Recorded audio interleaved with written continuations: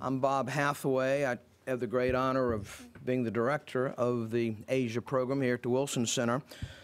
Since some of you are not regular visitors here, and in fact others are watching elsewhere around the world, I hope you'll permit me to tell you just a couple sentences about the Woodrow Wilson Center. We are an independent, nonpartisan institute for advanced research. We were created by an act of Congress, which distinguishes us from most of our peers around town. We were created by the Congress in 1968 as the nation's official memorial to our 28th president, who, as I expect you all know, had a distinguished career as a scholar prior to entering the political arena himself. The Wilson Center seeks to promote research, writing, dialogue on important public policy events and their historical and cultural backgrounds, and in essence to serve as a bridge between, on the one hand, the world of the scholar, and the other hand, the world of the policymaker. More than a decade ago, the Wilson Center made a decision to substantially increase the attention we pay to Pakistan. One example of that heightened attention is the appointment we make each year of a Pakistan scholar, someone who comes from Pakistan and spends 9 months with us writing a book. Many of you met our most recent Pakistan scholar, the distinguished journalist Khurram Hussain, who just left to return to Pakistan. We are looking forward to the arrival in September of our next Pakistan scholar, Dr. Fuzia Saeed. This conference today is another example of the new emphasis, now a decade long, not quite so new, but what we're trying to do with our Pakistan program.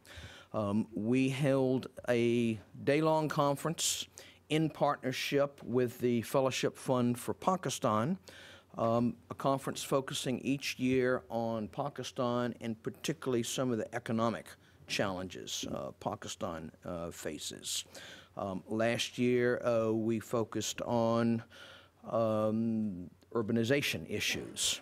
We have looked at trade, food security, water security, education, and this year, of course, we're taking another look at the challenges Pakistan faces in the energy sector. Each of these conferences has been followed by the publication of a conference report. You will have seen copies of our two most recent reports out on the table as you came in. If you didn't pick one up on your way in, by all means pick one up and take it with you on the way out. And we will, of course, be producing another report following this conference. Today, and in the conference report that follows it, we will take another look at what has been described as a greater threat to Pakistan than terrorism. The country's deep and seemingly implacable energy crisis. Some of you with long memories may remember that a few years ago we hosted another conference of this nature on energy. Unfortunately, the difficulties Pakistan faces in the energy arena have only increased since that conference. Indeed, according to a story in Dawn last week, the current water and power minister has been reduced to invoking the deity's help in meeting the serious electricity shortages that are making life so miserable for so many Pakistanis this summer. It may well be that the minister is right, that divine intervention is called for, but as the basis for a government policy and strategy for addressing Pakistan's energy shortfalls, I'm inclined to think that that approach, it by itself may not be sufficient. So that's what we're about here today. We want to see if we can generate some more ideas that have a practical near-term impact. Now, I think there's actually some reason to be optimistic, because the people who follow the energy sector in Pakistan widely agree on what needs to be done. I don't think it's any great mystery about some of the steps that need to be taken. The problem today and in the past, extending back many decades and certainly over many governments, is that there's a huge gap between this knowledge or this consensus about what needs to be done and actually doing it. We're going to focus on this conference today specifically on steps that might be taken in the near term, steps that recognize the urgency of the crisis in Pakistan, and we hope we will generate ideas that can have an appreciable impact in the near term, that is the next 18 months to 3 or 4 years. So the next conference will look at a longer-term strategy, but today I hope that we will focus primarily on steps that will have an immediate impact. A couple of housekeeping details, if you will permit me. Hopefully most of you picked up coffee or tea and juice and fruit and other things out there.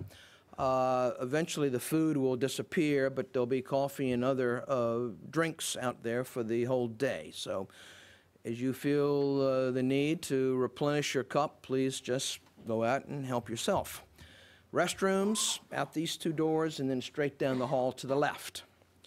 I would ask you all at this point, and I know this is difficult for many of us to do, but I would ask you to cut off your mobile devices because they interfere with the webcasting of this, and people around the world, including in Pakistan, are watching this right now, and we don't want our devices here in this room to mess up their reception.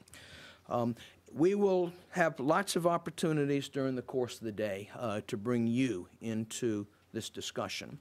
We'll recognize you, whoever is moderating will recognize you. We would simply request that you wait till we get a microphone to you, and that you identify yourself, and that hopefully you keep your comments fairly brief so that we can get a maximum number of people involved in the discussion.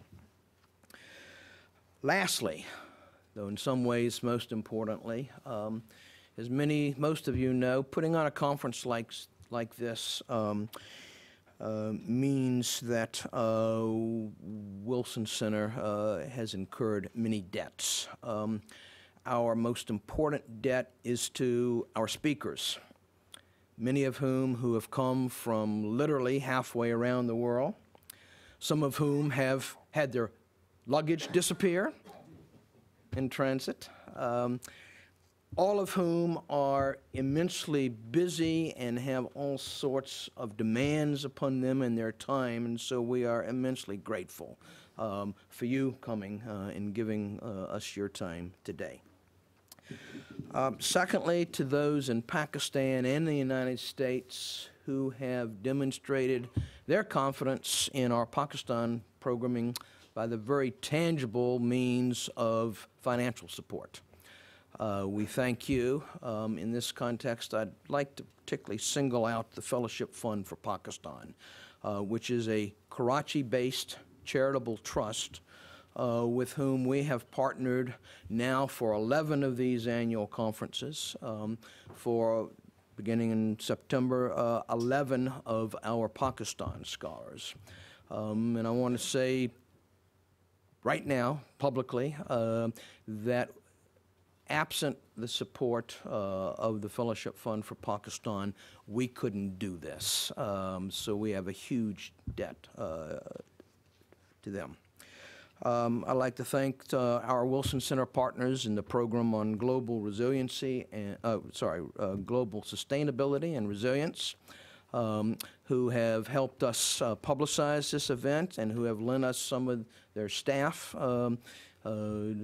to support the event during the course of the day. And finally, I want to thank my own staff who worked so hard to make this possible, some of whom I believe are here, some of whom I think are outside. Where's Michael? Is Michael Kugelman here? Michael, more so than anybody, put this together. And those of you who know the Asia program and know us understand that Michael does virtually all the work, and I just stand up here at front and blab on. So it's a pretty good deal. Thanks, Michael.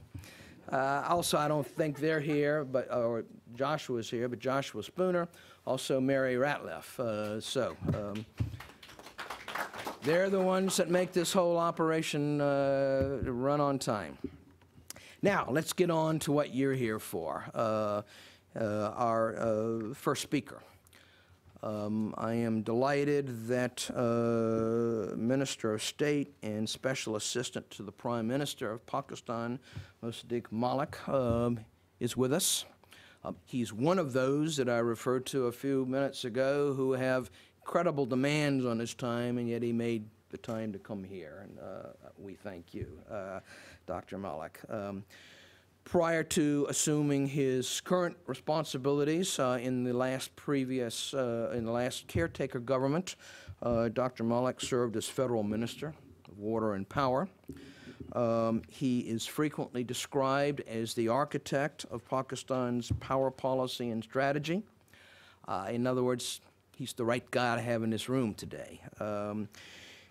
Earlier in his career, he assisted the provincial government of Punjab in developing strategies for health insurance, for social protection, for microcredit banking. He has lived for many years in the United States, studied here, has a PhD from the University of Illinois. Dr. Malik, we're delighted to welcome you to the Wilson Center, and I'm delighted to get out of your way and turn things over to you. Thank you.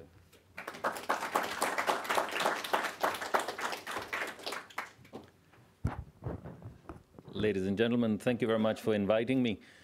I was just in the cab talking to my wife, and I told her that they've given me 35 minutes to talk about the power challenges and some strategies in Pakistan, and she almost fell from the chair. My wife believes I have what is called an alligator syndrome, big mouth, no ears. So I'll continue to speak, and today, as luck would have it, I'm standing here on the podium, so my job is to speak, and yours is to listen. But if you get done with your job before I get done with mine, please let me know, because it happens quite often. What I would like to do today is talk to you a little bit about the power challenges in Pakistan, talk to you about the salient features of our new organizing principles, the new principles around which we've created our strategy, and then, as you mentioned, talk specifically about the short to medium term things that we're trying to do in Pakistan. And as I go along, I'll talk about the challenges that we encounter.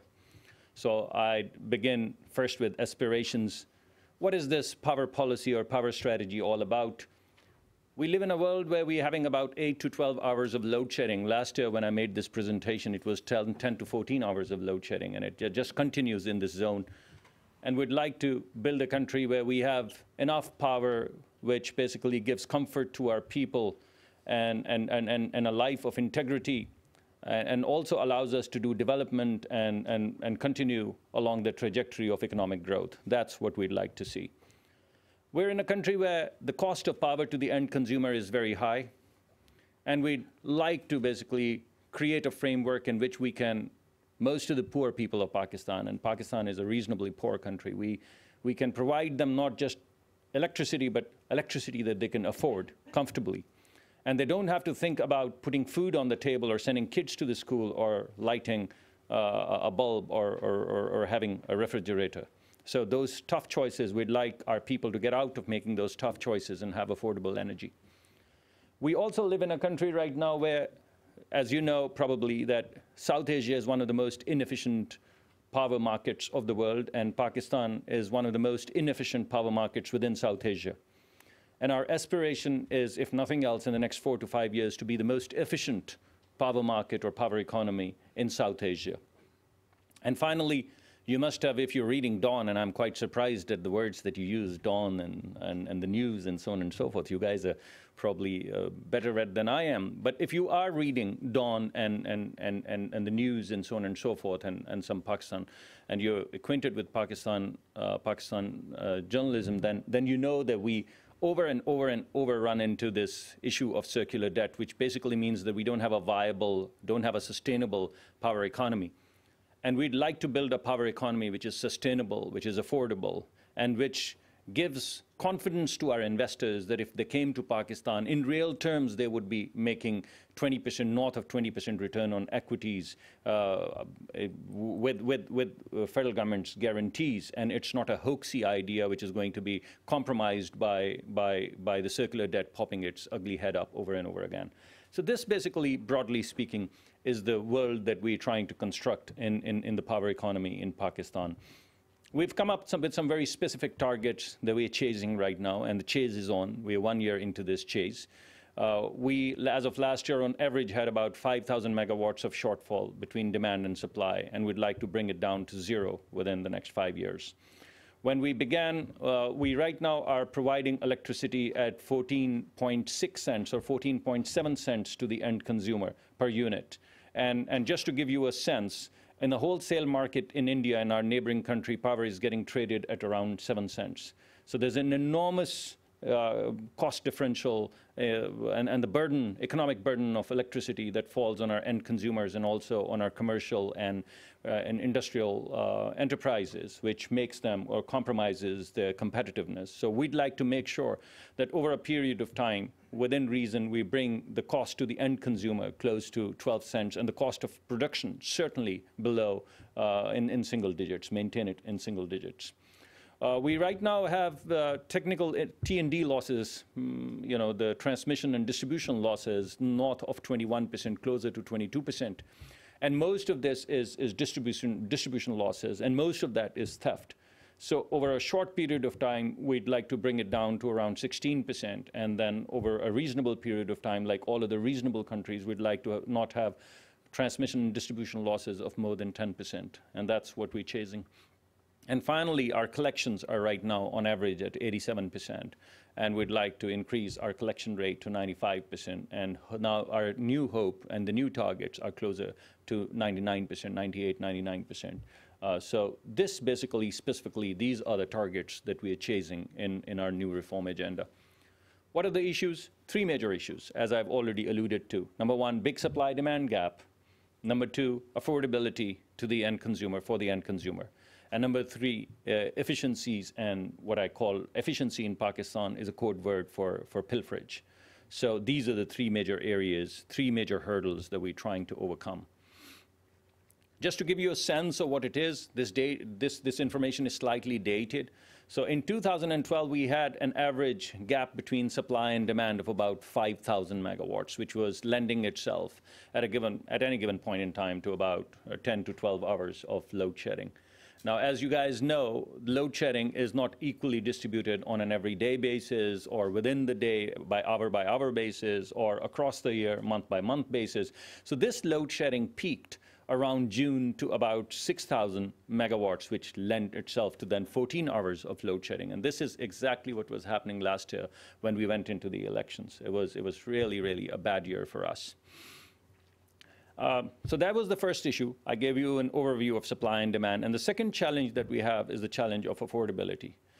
When I did the audit last year, which was in 2013, the average cost of production of electricity, a unit of electricity, cost of production, generation, was about 9 cents and change. And this high cost, and I just given you a sense that in India, it's getting traded at around 7 cents, and we're producing it at around 9 point some cents. So why this differential? And the answer lies in the energy mix that we have. If you look at our energy mix, you find out that about 44% of our energy is coming from either diesel or RFO, furnace oil, or mixed fuel. And because of the burden, because of the high cost of oil, our cost of production has gone up quite significantly, and that's compromising our competitiveness as well as putting a burden of electricity or burden of energy on our end consumer. As if that was not bad enough, as if the cost of production was not bad enough, we also have challenges of distribution. Look at the transmission and distribution losses in Pakistan. Am I in your way? Anyone's way? Do you want me to move? So if you look at the transmission and distribution losses in Pakistan, they're north of 21%. And that's very high. And the biggest chunk in this are the distribution losses, not just the transmission losses, although we can improve transmission losses as well. But if we spend all of our energies improving, moving from 2.2% to 2.5% to 2.3%, that's not a great focus or an optimal focus for us. So our focus is that 19% or north of 19% of distribution losses. And that's where all of this theft and all of this pilferage and all of this corruption is hidden. And that's where all of these inefficiencies are. That's where all of this mismanagement is. And that basically is the focus of our attention now. And as if not just producing more expensive electricity or doing enormous transmission and distribution losses was bad enough, even after doing all of those losses, we don't collect our money. So if you look here at KESCO, which is one of our, I don't know if we have a laser pointer here. Yeah, look at this. Look at this. So we start with 100 units of electricity. 100 units of electricity are produced at a very high cost, problem number one. In our transmission and distribution, we lose about 22 of those units, really, really bad. So 22 units are lost. Now you're left with about, what, 78, if my math is right, 78 units.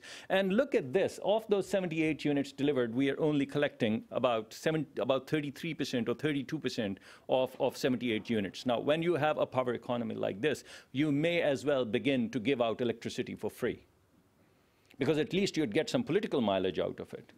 I mean, what's the point? Seriously. I mean, think about it. I mean, losing, and if you look at the losses are not equally distributed across, and I'd show you some slides, across all the distribution companies. So for example, in this distribution company, if your losses are about 25, 30%, and then you're collecting of 75%, you're collecting about 30% and 50% of 75%, oh my God, you may as well go and give free electricity and win the next election because you're giving free electricity and print then a lot of rupees so that IMF and all of the think tank groups can come and grab us by the collar. But at least we'll win the elections.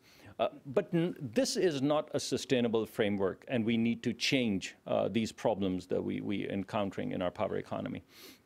So as a consequence, when our regulator assessed the cost of delivering electricity to the end consumer, it turned out to be 14.67 cents. This was last year, and we now have a new revision, which is right now getting analyzed. And we were selling electricity at that point in time at 8.8 rupees, or 8.8 cents per unit. So there was a gap of about 6 cents per unit. Every time we produced a unit of electricity, we were losing 6 cents. And this 6 cents was culminating into $5 billion worth of circular debt that you hear about over and over and over again. Now, with all of these adjustments, the tariff that we are now charging, the effective tariff that we're charging to the end consumer has gone up. But in that process, we have protected the abject poor. Let me take a second and tell you whom we've protected. We've protected people who are using less than 200 to 300 units. Primarily, we've protected people who are using less than 200 units. These are domestic consumers. And we've protected people marginally between 200 and 300 units. What is 200 units? 200 units is having 2 light bulbs or 3 light bulbs and 1 fan, perhaps 2 fans, and 1 power charger. That's it.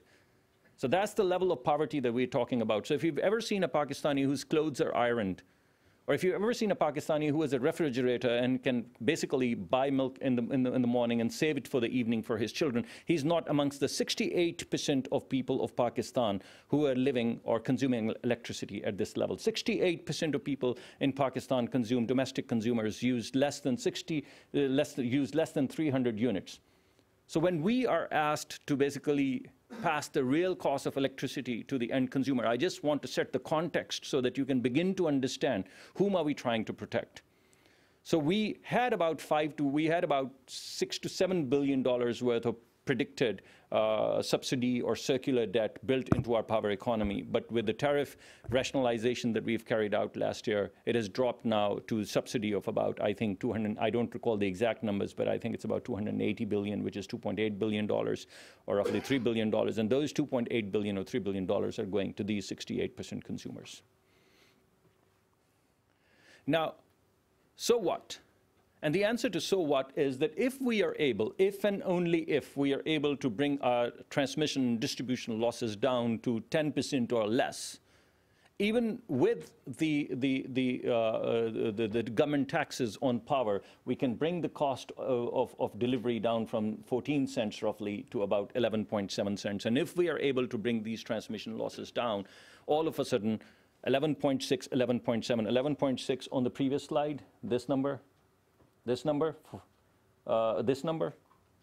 which is the effective cost right now to our end consumer, and 11.7, our power economy becomes sustainable. And that's basically the major takeaway that I want you to sit on, that if we are able to bring our transmission and distribution losses down to about 10%, which is not going to be easy because right now it's north of 22%, so it's not insignificant. But if we were able to do this, then we'll be able to have a sustainable and a viable power economy. Okay, so this is basically the statement of problem. Now I'll move towards the solution.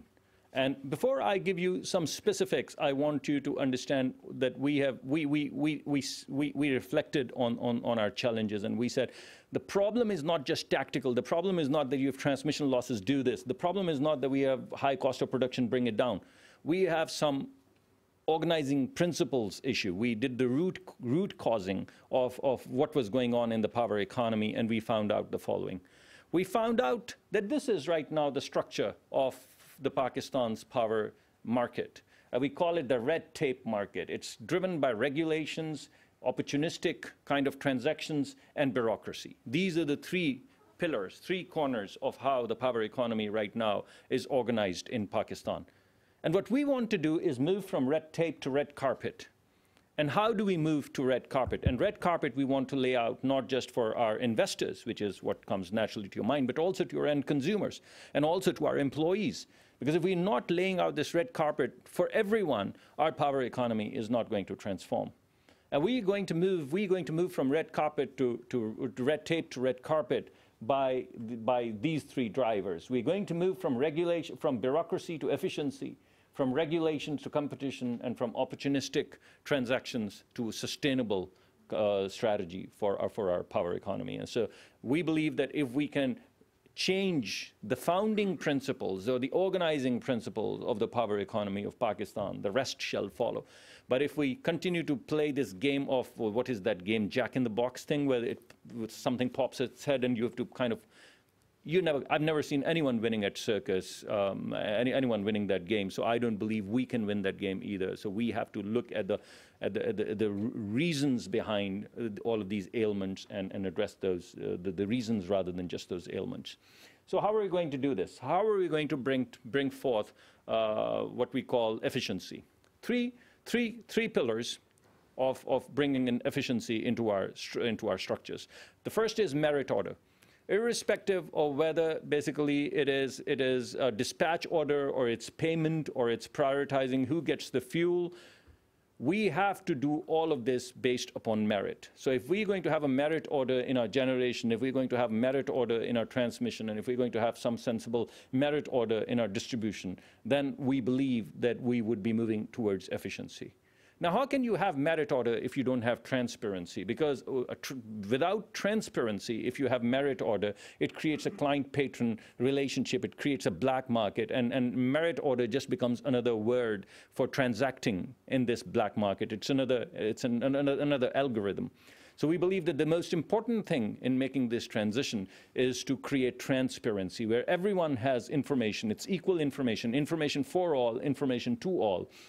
And if we were able to have this merit order and make it visible through transparency, we would have efficiency. And if we have efficiency and if we have this merit order or desire for merit order, then what comes naturally out of that is accountability. That we should appoint professional people, not necessarily the engineers just rising in the ranks. I mean, they are very competent people, and some of them should have leadership role, but we need to have competent leaders in various positions from within the market and from outside of the market to come and run this as a business, because it's not being run as a business as of right now. And in the wake of this merit order, and in the wake of this transparency, we need to hold these people accountable. So we believe that if we are able to create a merit order, and if we are able to create transparency around this merit, and if we are able to hold people accountable, create a system of accountabilities where a single person has the responsibility, the authority, and the accountability, then we'd be able to move our power market more and more towards efficiency. How are we going to create competition? Our framework for competition is a little bit of a mimicry of what Singapore did, or what Dubai has more recently done, or what was partly tried by Ireland. And that idea was that we'll build and they'll come. Pakistan's brand is down, some for unfounded reasons, and some for very well-founded reasons. And therefore, if we want people from outside to come and commit to Pakistan, we have to first commit to Pakistan. And the current government of Pakistan is basically committing committing to building the infrastructure that is essential, and whether it be Gadani, or whether it be Dasu, or whether it be Basha. In all of these projects, the government of Pakistan is saying, we are by God going to do this because we are doing it for our own children. If other investors come along and help us, we'd be able to do it in 4 years. But if they don't come along, we'd do it in 7. But by God, we're going to do it. And only with this kind of commitment, and if we are able to put resources behind this commitment, people would also begin to have a little bit of confidence in Pakistan, and they would begin to invest in Pakistan. So if you look at it, we basically are creating energy cities, we are creating energy corridors, we are creating public-private partnerships, particularly in large infrastructure projects in Gadani, for example, in developing the port, in developing the corridor, the utilities infrastructure, in building up 6,600 megawatts of energy. In all of these areas, we are partnering right now with the private sector to move forward. And we're working very closely with multilateral donors to come and join hands with us to build the large hydro projects such as Dasu, and we are right now trying to find financing for Basha. So we are moving forward on hydel, on coal, and a number of other accounts. And we are hopeful that if we continue to commit our money where our mouth is, then the rest of the people would also kind of begin to participate in the development of the energy sector in Pakistan. Now, once we start to build this and we invite the private sector, then how are we going to transact? We believe that we would work through feed-in tariff rather than cost-plus model, because cost-plus model creates a black market. Someone wants to invest, another bureaucrat has to sit and go line by line and allow for this cost and reject the other cost, and that creates all kinds of suboptimal transactions in black markets. So we believe that we should upfront do our analysis and figure out what a fair return on a fair kind of reasonable investment is, and give that upfront tariff, which gives very, we believe, aggressive returns to our investors, and then do competitive bidding and let the best bidder win. And let's get out of the way of the private sector by trying to control their transactions and their margins and figure out whether the cost of boiler is $2 or $22. So that's not the job of the regulator. That's not the job of the government. Our job is to do that analysis up front and then allow them and let the competition come in and drive the cost down, rather than the regulation and like these detailed spreadsheets. So that's how we are kind of first building the infrastructure, second, giving the upfront tariff and letting people bid and compete on that tariff. And the third and the more important part, and the part in which we haven't quite succeeded as much, is the real red carpet thing, which is the change of mindset. So we thought initially that in our ministry we would have what we call the key client managers, like in banks. So the job of our secretaries, deputy secretaries, joint secretaries would not be to basically pull out a pen and say what is wrong, but to make our investors and make our consumers successful and run with them to the finishing line with integrity. So these are basically this is the mechanism through which we believe we are going to bring about competition. And finally, sustainability.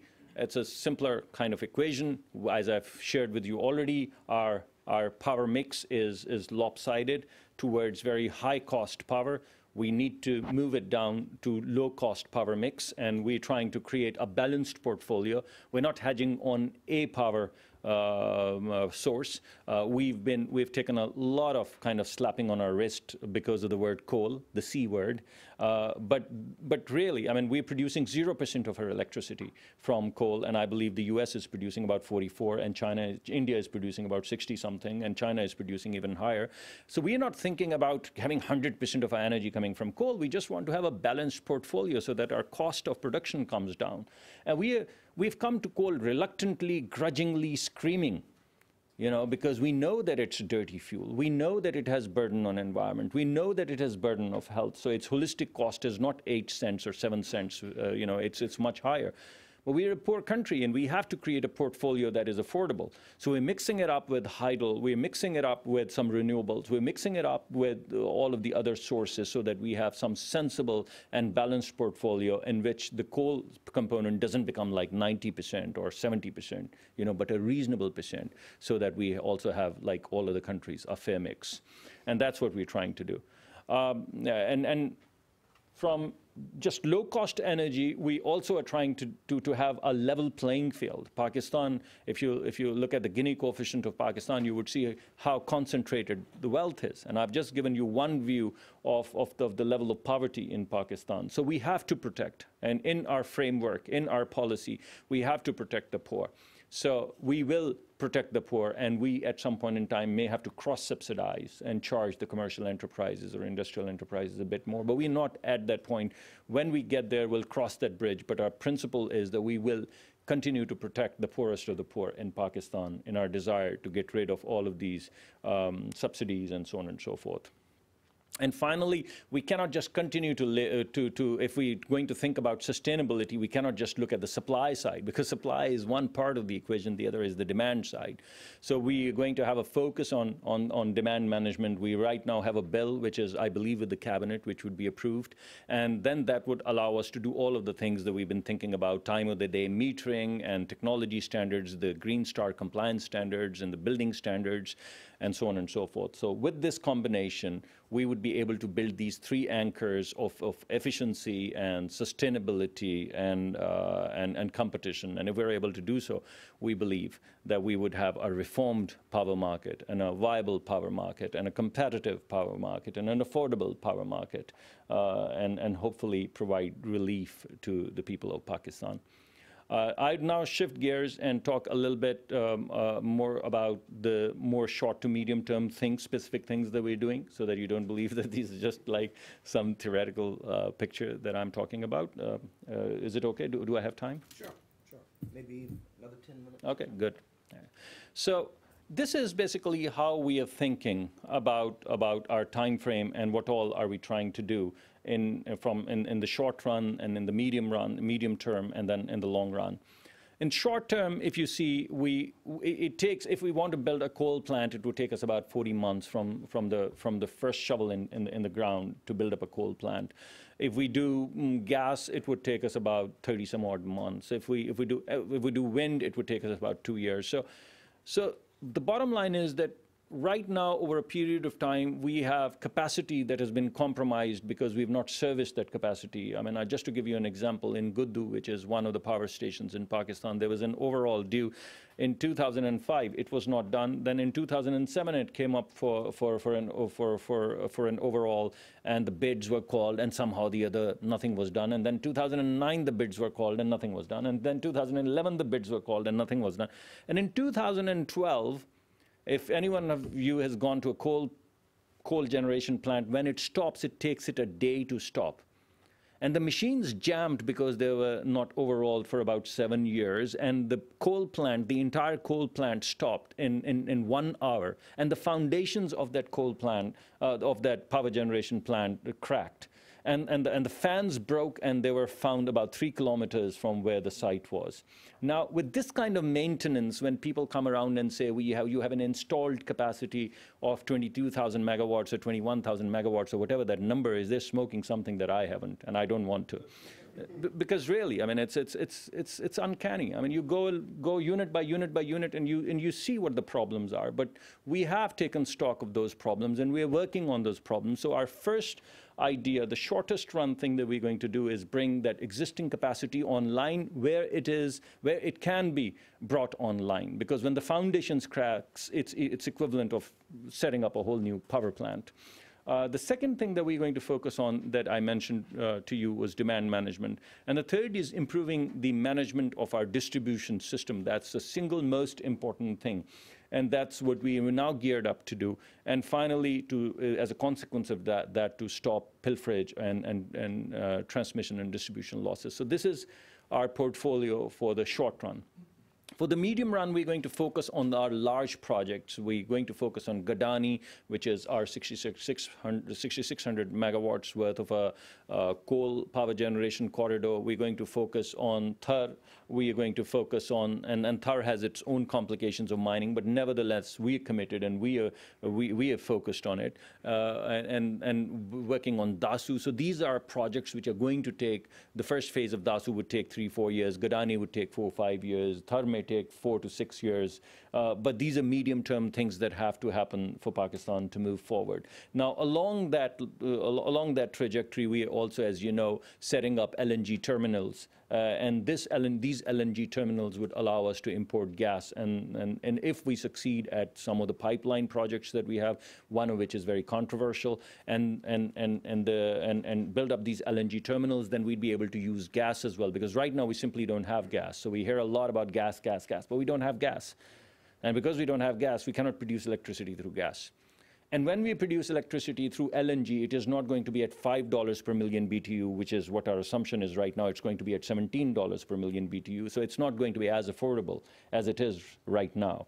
So gas is not going to be a terribly inexpensive way of producing, but it's clean. And if it's relatively cheaper and it falls in our framework of under 10 cents cost of production per unit, then gas it is. And that's how we basically, through these LNG terminals and pipelines and coal projects and hydel projects, what we are trying to do in the medium run. And in the long run, then we have these large hydel infrastructures, Bhashas of the world and Dasus of the world and Bunjis of the world. And I'm sorry about just throwing these words at you, because I'm just trying to establish credibility that, by God, I know what these projects are. It's not like these words mean anything. But these are large infrastructure projects which would take about anywhere from 7 years or 5 years or 8 years to build. And I think in these projects, we don't have to think about our political legacies and whether it's doable in 4 years or 5 years. This is what needs to be done for the country, and God bless us if we can do things in 4 years, but it doesn't matter one bit if we're unable to do it. But we have to do the right thing, because we've been doing all sorts of wrong things for too long. And if these things have to happen in 7 years, then they happen in 7 years, and so be it.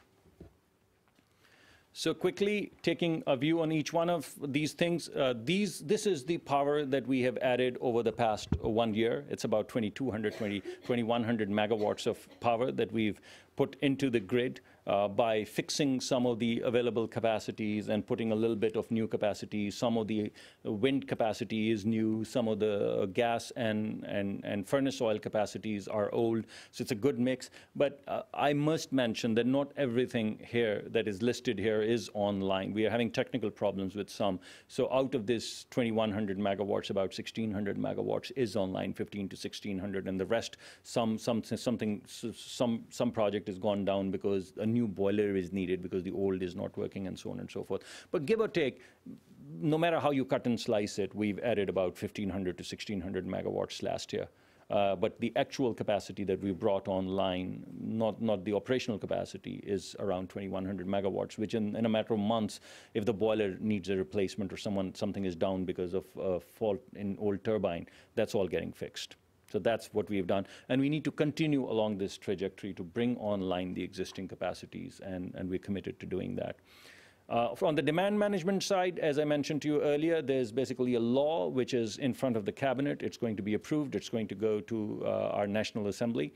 And that would give us the framework in which we are going to do all of these things. We have a view that we are going to have a sudden death phenomenon on the imports of all of the inefficient motors and tube well motors. There's about 20% equipment in Pakistan that gets imported that consumes about 80% of the energy. And if we basically meet the global standards, energy, green standards on those 5, 10, 15, 20 items, all of a sudden, what we'd be importing from outside is going to be energy efficient, and our energy burden would come down. For our local industrial infrastructure, just like the motor companies in the United States, we can't have sudden death because our industrial footprint would evaporate all of a sudden. So we're going to give them 3 years and hopefully give them differential access to risk capital so that they can make investments and they can make this transition from producing low efficient motors and whatever and not they're producing to a standard that's going to be on par with the import standards. So that's the game that we'd like to play after this bill is passed.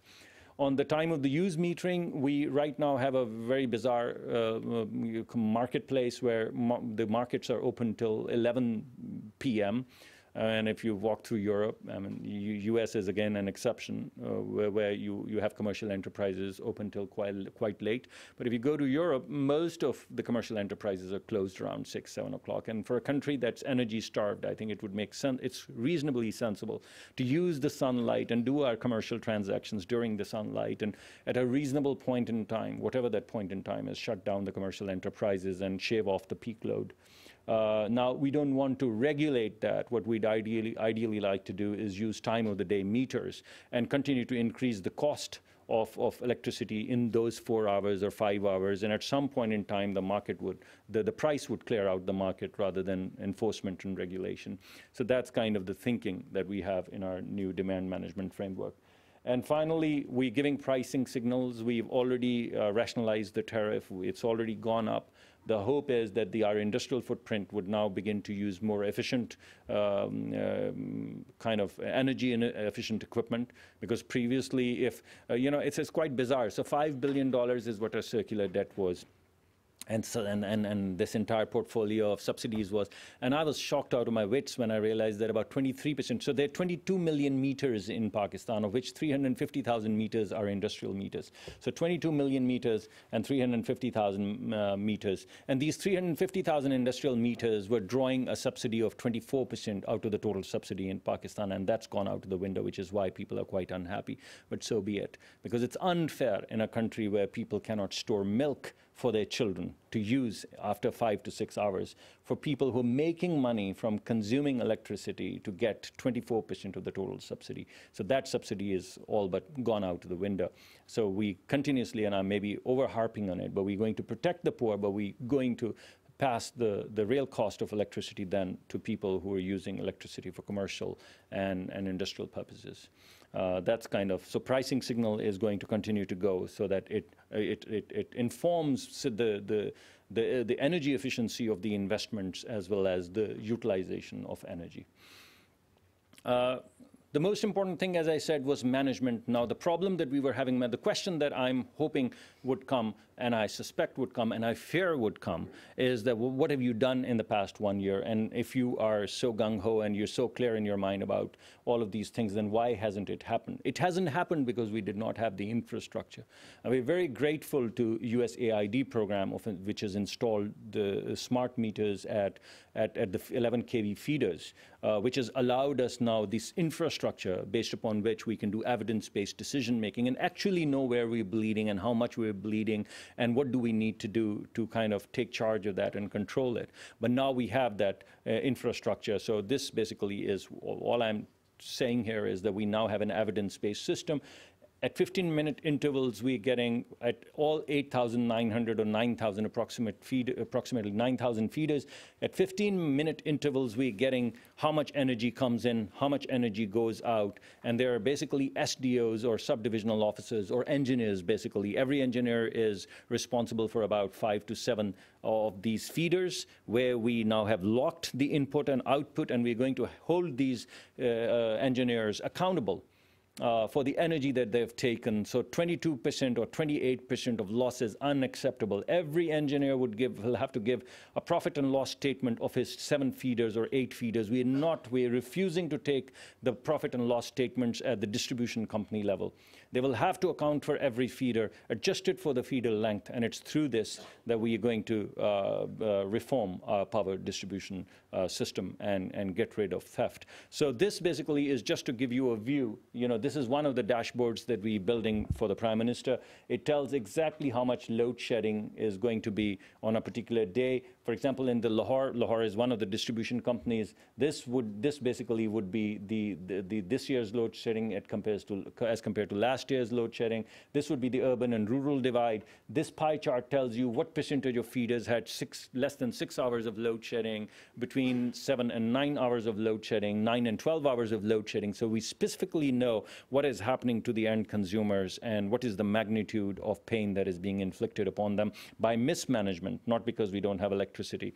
These are the real mug shots. So if you go into a grid station, you'd be able to pull up all of the feeders in that grid station and ask a fundamental question: why is there so much variance? Why is it that the officers, this colony is getting 4 hours or 6 hours and this colony getting 12 hours? What's happening here? Because this is where the bootlegging takes place. This is where the load shedding is sold and bought and traded in a suboptimal manner. So now this infrastructure gives us a very clear visibility of what is happening in the country, and we can curb it, and we can have an equitable kind of framework for load shedding distribution. It also allows us to look at how load shedding has evolved over the course of a month or over the course of a year. So we would be able to track whether it's increasing, decreasing, and how it's moving. So this basically is the first day of the month, and this is how load shedding is moving on every feeder. And once this becomes public information, because we are piloting and beta testing it, everyone would be able to see what is happening to them and how it compares with their neighbors and people living in other distribution companies, and ask a fundamental question: why? And this is what I call transparency. In the absence of this transparency, merit order is just a hoaxy idea. This basically also allows us to look at the breakdowns. This was a particular day when a grid station was out for about 8 hours in a row. And we now have a visibility that we can pull it up and we can see where basically the breakdown has taken place and why a whole grid station is out, which means 10 to 12 feeders and maybe 500,000 people. Why are they not having access to power? What has happened at this grid station for these many hours? So this is the level of transparency that allows us to reform our distribution. This is the evidence or the infrastructure that was essential for policy making and decision making, and we previously did not have access to it. And every single time we asked for a number, we got a different number depending upon the time of the day and the mood of the guy who was giving that information. So now we have credible information coming. On the distribution side, we have taken 3 views. This is a traditional balanced scorecard view. We have taken a customer view on distribution, and that customer view is the load shedding, because that's what people are affected by and they're interested in, whether how much load shedding am I getting? Is it fair? Is it equitable? Does it compare with someone else? And why do I get more or someone else gets less?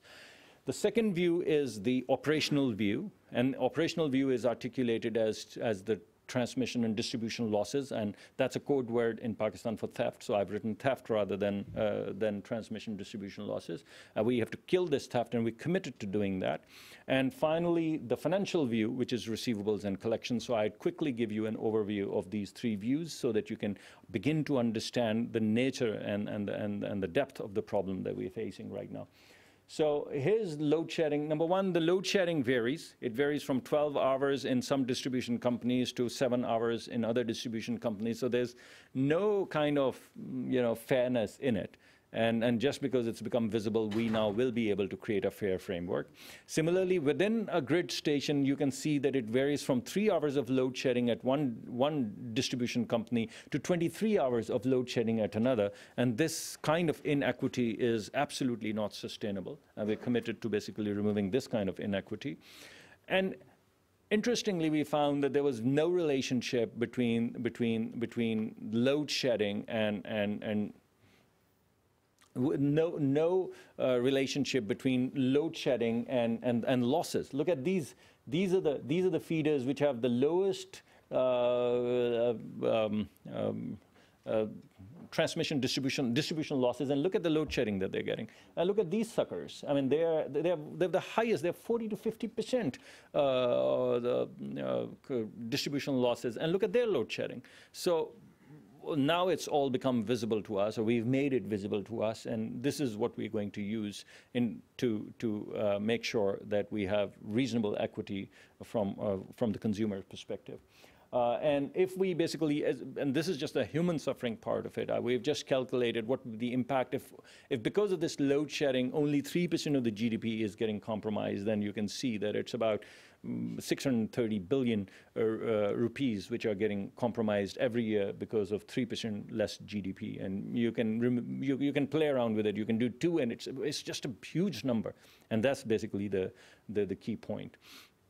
And we believe that with the evidence that we have that I've just shared with you, the infrastructure that took us 1 year to build, we'd now be able to lock it and bring these losses down and bring this theft down and hopefully have a viable market. So that's basically the major point that I wanted to make. On the losses and theft, I'd be quick. These are the losses and theft in Pakistan. The average, you look at the benchmark, one of the distribution companies is 6.1% distribution losses, and look at this is 20% distribution losses. So 6 and 20, that's really a very wide range, and we need to figure out why this is so wide and decrease this standard deviation or variance across different distribution companies. Now, when we looked at one distribution company, I'm just giving you the example of the most efficient, one of the most efficient, the red one.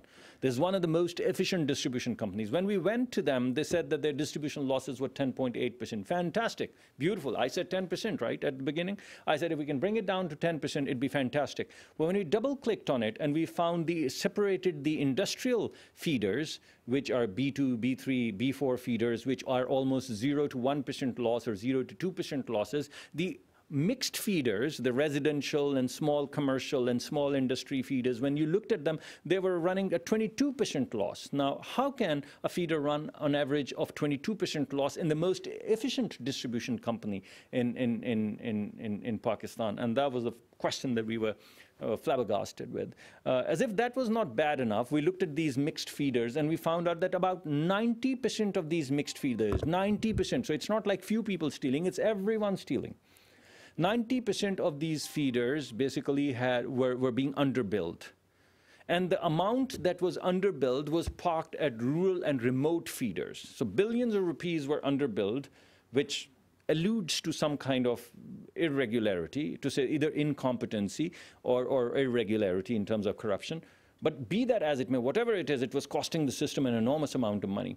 And whatever amount was underbilled was parked at remote feeders that they knew no one would raise any voice about, and they were showing up on the balance sheet over and over and over again, but never taken any provision on the balance sheet for these billions of rupees parked, which compromises the viability of the power sector. As if that was not bad enough, we looked at those 3% loss industrial feeders, and what did we find out? We found out that about top 30 feeders accounted for 64% of underbilling. So about 30 different industries were being underbilled, and the total underbilling in that distribution company, 64% of that underbilling was parked within 30 different companies or 30 different feeders. And then some of the more fortunate ones were being overbilled. So exactly 30 companies were being overbilled, exactly the same amount that was underbilled. And the books were clearing out, but some people were being underbilled and some people were being overbilled, and the books cleared out at 3% losses. Now with this visibility, again, I'm giving you these examples and putting them in front of you because we are confident that with this kind of visibility, we'd be able to solve these problems. So we also figured out, obviously, I'm not an engineer, but working with the engineers, I figured out that transmission distribution losses have something to do with the length of the feeder. So what we've done is we have segmented all of the feeders in Pakistan within a disco by their length, and we have set up specific targets for every length within. So what have we done? So for example, there are 2 different distribution companies, one in a very hot area and one in a cold area. So if we just segmented the feeders by the length, the one that is in the hot area would say, oh, what are you doing? We're in a very hot area, therefore our losses are going to be higher. So what we did is the following. Within the distribution company, we segmented all feeders. If they had 1,000 feeders, we segmented all of those feeders by feeder length. By 0 to 13, 13 to 30 kilometers, because 0 to 13 is urban feeder, and no law or rule of physics or engineering would allow for it to bear losses larger than 4% or 6%. I mean, you just cannot run, no matter what you do, you can't run a loss of more than 4 or 5% on a 13-kilometer feeder. So we segmented the feeders by their feeder length, and then we took the top 25th percentile of that feeder length. So for example, 0 to 13-kilometer feeder length, we took the top 25th percentile of best performing feeder by losses, and we called them gold. And then 25 to 50 was green, and 50 to 75 was yellow, and the bottom 25th percentile in terms of losses within that 13-kilometer feeder is red. And we've asked them, told them, we've set targets. So the target is set within the disco by a feeder which is 13 kilometers, about a kilometer away from where the original feeder is, and we're saying, if he's doing 6, you need to do 6. So if you're green, if you're gold, and I'm jumping the gun because I want to conclude, if you're gold, we're willing to give you 2 years of your salary in bonus so that we shock the system. We give them incentives which are not marginal, which are remarkable. If you, in the green zone, we'd give you a half year's salary as bonus or a quarter of a year's salary as bonus. If you're in yellow and you don't get into green, you have 6 months. And brother, you're going to be packed. And if you're in red, you have 3 months to get into yellow. And if you don't get into yellow, brother, you're packed.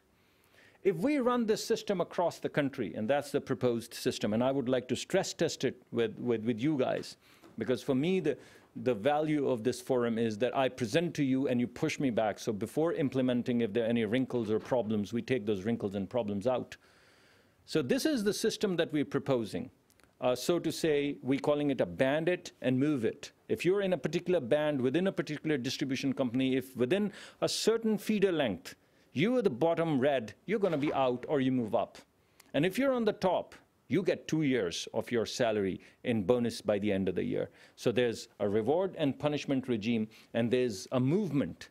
And the model is dynamic because as your performance improves, the band for gold changes, the band for red changes. So the entire system, as people move, the band also begins to move up to optimal or high performance. So that basically is our strategy for improving the distribution, for locking the theft and pilferage in the distribution companies. And we believe if we did this, the system would benefit, conservatively benefit, by roughly 41 billion rupees in one year.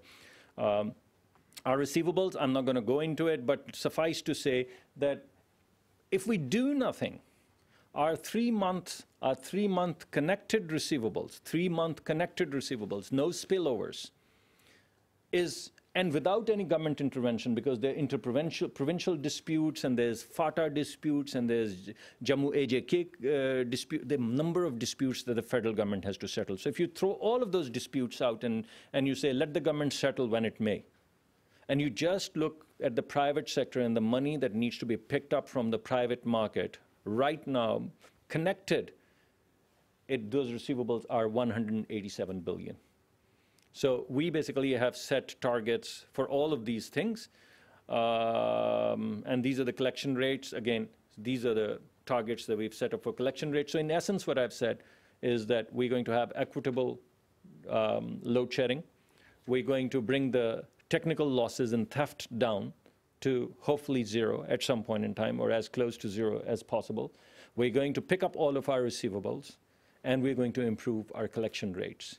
And we've linked all of this, the collection rates, the distribution losses, and receivables with load shedding. So if you are red because you have high distribution losses, poor collections, and high receivables, you're going to get 10 hours of load shedding.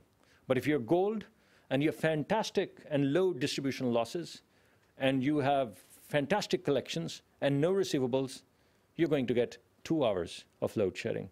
So on the one hand, we're creating individualized incentives. On the other hand, as community, because that's where the theft takes place, we're linking it with load shedding. And we are hoping that if we succeed at doing all of this, we would basically be able to collect about $300 billion or $3 billion within a year. That would bring our circular debt to zero and make our market a viable market and hopefully help us achieve or move towards the goal that we've set for ourselves. Thank you very much for your attention.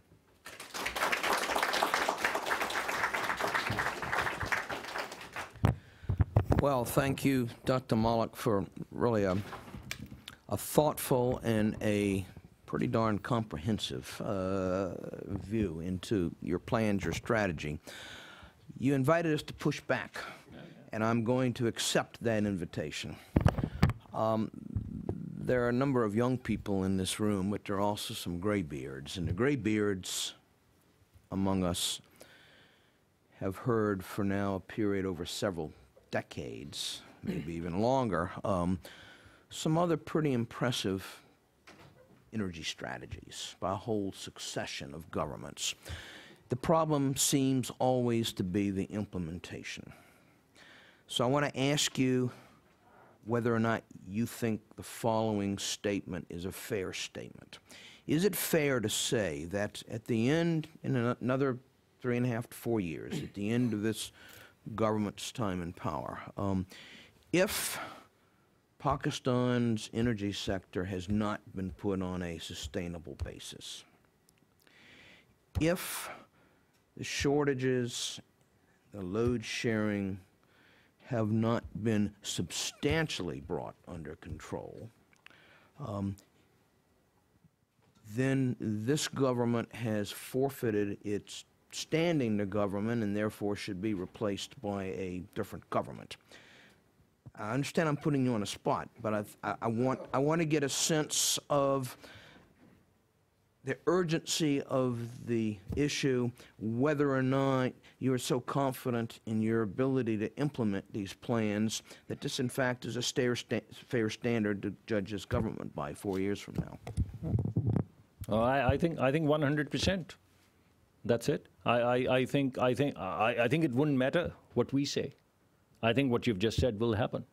It happened to the previous government, and there's no reason why it should not or will not happen to this government, and we're quite keenly aware of it, which is why we're coming up with all of these ideas. And we're going to win some, we're going to lose some, but we're moving in the right direction. We're moving in national interest. We're not moving in this direction only to win the elections. We hope to win the elections. We think if we perform, we will win the elections. But I think if we don't perform, we wouldn't win the elections, and we shouldn't win the elections. Okay, well, thank you. We got time for just a couple questions. I got one back there, and I've got lights in my eyes. I think that's John, but I'm not sure. And over here. My name is Jan Kalitsky here at the Wilson Center, and I've spent the last 20 years in public and private sector work, not on Pakistan, unfortunately, but on energy issues.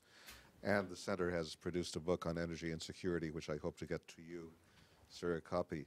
The main point of the book is that energy is important to analyze, as has been done so well in your presentation, in its own right, but it has to be interconnected with the broader economic and foreign policy and security strategy in order to be successful. Let me just make one comment and one question for you. One comment is, there's nothing like a successful demonstration project which comes online right away. On the demand side, for example, here in the US, we have a thing called the Green Post Office in San Francisco. It's a private sector project done for the government. It saves 30% of consumption per year. And that particular segment of the private sector, as an average, saves 30% by way of efficiency measures, including insulation and solar and all the things that you'd expect, through its activities. It's fast, it's a fast go, it's a fast demonstration, it breeds confidence. On the supply side, that's much more complicated. But, and this leads to my question, is there any further thought in Pakistan about making a major opening for a coal-to-gas initiative? You mentioned a controversial pipeline. We know that one involves Iran. This goes well beyond the mandate of the energy sector, of course, but to the extent Pakistan is seen as visibly engaged in trying to stop the nuclearization of Iran, the chances for a gas supply pipeline from Iran to Pakistan are obviously enhanced. Similarly, there are issues involving Turkmenistan and the like. I'm not asking you to get into the world of energy so much as to ask you, is there any kind of dramatic statement that Pakistan can make, whether it's in this area or other areas, of a commitment to a gas economy at least, so as to address the environmental issues created by coal? Before you tackle that, let's put another question on the table because we're short of time. Okay. I'm Nasir Khilji. I'm an economist at the U.S. Treasury Department. As Robert mentioned, we've heard previous economic energy advisors to Musharraf, for example. I'm actually sitting with Mr. Ziad here. He, in fact, was a discussant to a previous advisor 10 years ago. Basically, I have two questions. I'm not going to comment because we are running out of time. Sure. So I have two essential questions. As an economist, you've been talking about, on the one hand, equitable load shedding. That's a very interesting word or phrase, equitable load shedding. Equitable, to my mind, is zero load shedding, okay, 0%. So that should be the objective, not that, oh, well, you're good behavior, we're going to give you 2 hours, and another one we're going to give you 10 hours. The main objective should always be zero load shedding. Now, the question is, you mentioned that due to efficiency losses and distribution losses, sometimes you call it theft. No matter which way those losses are, they are being used by someone, right? So it's being used in the private sector. It's not going away somewhere. So my question to you is, number one question, is in your mind, if those efficiency theft losses were to be eliminated, would the supply-demand balance? Okay, would there be any deficit or not? Because I'm confused. So if you're basically saying that because of efficiency and theft, we have so much load shedding, then if that were to disappear without any additional infrastructure or investment, would that disappear? Number one. I'm going to actually interrupt. I'm sorry. We're already beyond Okay, time. the number so two here is the infrastructure. If you're going Very to put in quickly. infrastructure, we're talking about resources. Where are you going to get those resources? Thank you. And Yes. so, not in any particular order, I'd like to try to answer the questions. Equitable is zero. No questions asked. If you look at the targets that we have set, they set zero. But zero doesn't come into being overnight. So for the time that we are moving towards that zero, we have basically people who are getting 18 hours of load shedding and people getting 2 hours of load shedding for no obvious reason. People who are stealing are getting less load shedding. I've just shown you in that chart. And people who are paying are getting more load shedding. And that's what I mean by equitable. I mean, no country in the world would define equity in terms of giving load shedding or darkness or lack of power. We're not living in stone ages. So obviously, our target is zero. And it was very clearly articulated up front in the second slide where we said the supply and demand gap has to come down to zero. But I think in this presentation, I've tried to show you with clarity that there's a pathway, there's a migration pathway. We're not going to move from 10, 11 hours to zero overnight. So that journey, in that journey, we'll have to share pain. And the sharing of the pain also has to affect our values, whether they be paying for the electricity or paying our taxes or whatever not. So the structure that we've put together not only moves us towards that end game of zero power, but along that journey also instills some values of paying your due share and getting rewarded for paying your due share. The countries in the world where people pay their taxes because they have a firm belief that their country is going to provide them with all the facilities. And there are countries where people don't pay their taxes, and there's a firm belief there that whatever money we're paying is going into someone's pocket, and that belief has to change. So those values have to change, and the performance of the government has to improve. So what we've tried to do in this brief presentation is share with you that framework which would allow you to do all. If we basically get rid of all of the distribution losses, no, we would still have load shedding. So the answer is very straightforward because we've calculated all of that. We've looked at the demand function and we've looked at the supply function, and there's a gap between supply and demand.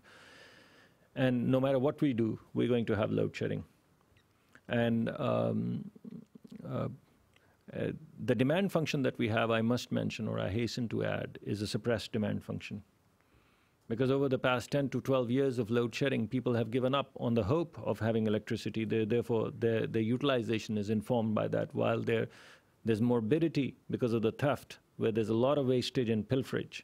Because when you're getting it for free, or when you're getting it with a certain level of what you call subsidy, you gain more by wasting more.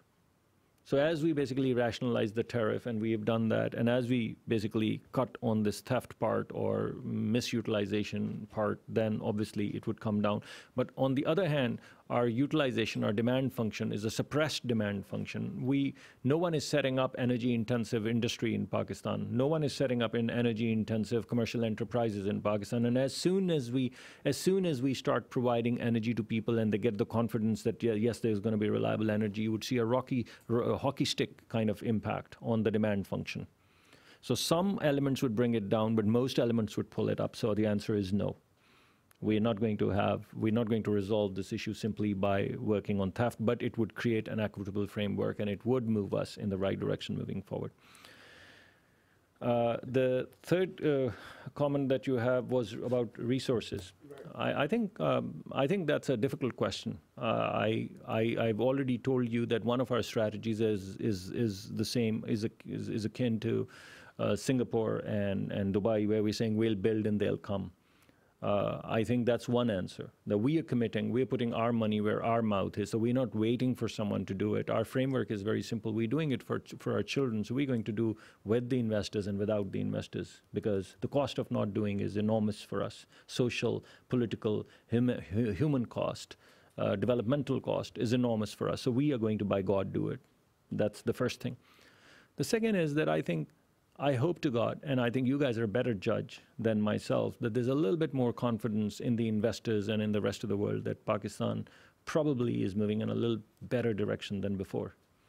And that may give some confidence to people in the way of investing. That Pakistan is at war. Pakistan is trying for once for all to solve its security kind of challenges. If we succeed at that, I think more investments would come. But even without the war, which just started about a month or two ago, which is ongoing in North Waziristan, if you look at the situation, China alone has made a commitment of about 30 to 34 billion dollars worth of investments to Pakistan. And I think that's a pretty significant. Of those 34 billion, and this is not Chinese number, so I'm cautioning you, this is our number. We've looked at all the projects and we've priced it, and we said it's about a package of 30 to 34 billion dollars over the next 5 to 7 years. Quite significant. Of that, 18 billion is our commitments in the energy sector. Similarly, a single GCC country right now is on the verge of doing financial closure of investments of $4 billion. And I'm personally involved, so I know how close they are to the financial closure. Now, $4,000 million worth of investment in the very first year of the government and a commitment of $34 billion is, I'm not saying it's fantastic, but all I'm trying to do is tell you that we're moving in the right direction. We're trying to do, and in all of these investments that we're talking about, there's not one word of corruption that has so far come to the surface. I mean, it was a word which was being used synonymously. You know, every project was some kind of irregular transaction going on. So you've not heard about any corruption. It's not become visible. It's not come forth. And I think with these, the confidence is improving, and it's basically a game that has to be played out. It's not either or. Confidence is neither lost in a year or nor gained in a year. If we stay the course, if we show some integrity, I think we'll get investments. And the final question that was about the gas economy, I think, yes, I totally agree with you. I think I used the word balanced portfolio. And in that balanced portfolio, we have wind, we have solar, but these are expensive, very expensive forms of energy. Their availability is very low. Solar's availability right now in photovoltaic is less than 20%, which means for every 1,000 megawatts, what we're going to have available is 200 megawatts. The wind availability right now is about less than 30%, which means for every 1,000 megawatts of wind, what we're going to have available in a reliable manner is going to be 300 megawatts. So the base load has to come from thermal. And gas is one of those thermal areas, and that's why we are building up these LNG terminals right now, because we also don't know where the pipelines are going to go. But we're not going to wait. I mean, it's not like another Kalabag, if you're familiar with it. We're not in the process, in the business of creating another Kalabag, this or that. It's not this or that. We're a nation. We're going to have a broad portfolio of opportunities. Our strategic intent is to open opportunities at every decision node, not to close them and peg our bets on just one Iran pipeline project or 10 projects or 3 projects. So we have a broad portfolio. We're looking at local coal. We're looking at imported coal. We're basically looking at LNG terminals. We're calculating the cost of energy if we used LNG, which is not going to be inexpensive as it is right now, but it's clean. The burden on environment is low. The burden of health is low. So overall cost is quite good. We're very bullish about it. So we are at the end going to have a reasonable and balanced portfolio, which is going to have some renewables, some gas, clean energy, and some dirty energy. Well, I have to play the bad cop here and call this session to a conclusion, simply because I don't want to eat even more than we already have eaten in time for the next panel. But I can't resist the opportunity to say that notwithstanding what the impression that I think many in Pakistan have, Pakistan has a lot of friends and well-wishers in this city and in this country. And all I can say is all of us wish and hope that you succeed 100% in your very important task. So our thanks to you for joining us today, and good luck. If you'll join me in... Very grateful. Thank you very much. May I ask the next panel to come up here right now? I really do want to get us started in about 3 minutes, so there's not going to be a whole lot of turnaround